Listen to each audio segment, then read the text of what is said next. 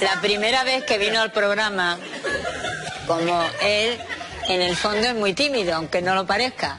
Entonces, yo me quería morir, porque yo lo había visto, lo había saludado, todo eso fuera, ¿no? Y después de que llevábamos tiempo con lo de los WhatsApp y eso.